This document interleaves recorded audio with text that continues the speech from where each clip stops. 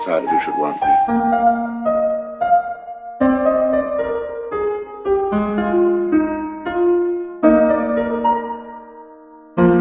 A lot of friends, I imagine. Mm-hmm. You've been seeing much of them this summer? Well, no. I see them at school, but you see, sometimes when things aren't exactly the way you wish they were...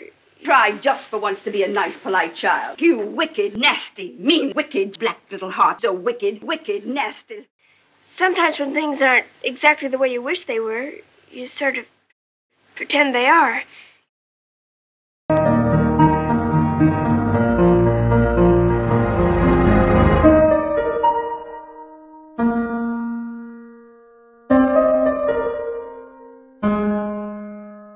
For me? You said last week you liked trout, so my father caught it especially for you. No, that was kind. Oh, I've told him and my mother all about you.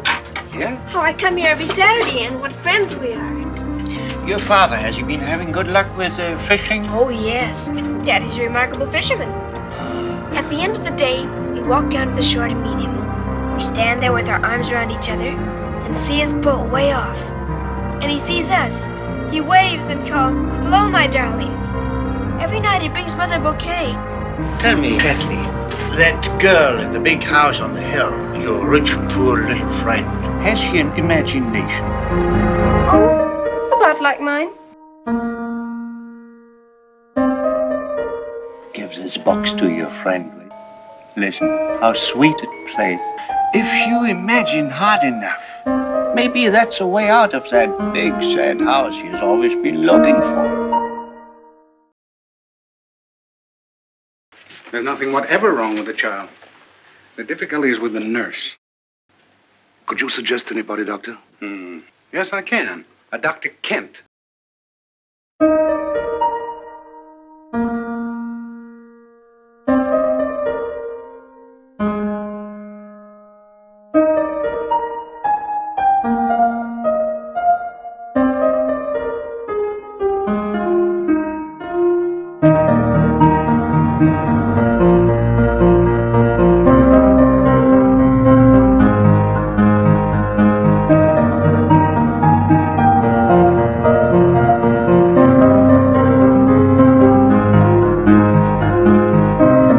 Ask you a few questions about Kathleen.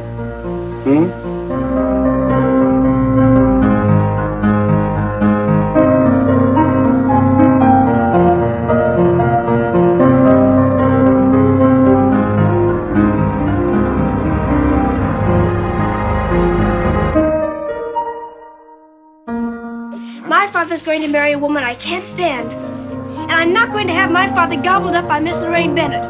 Think of something, Mr. Schoner. That woman is poison. She'll make him so miserable. This is liable to be a shock to you.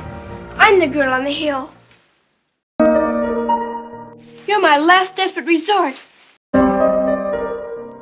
You don't want her, that's obvious. Well, I don't want her either, and here's one big difference between us. I don't have to have her. She's not my child. From now on, it's Kathleen Davis against the world.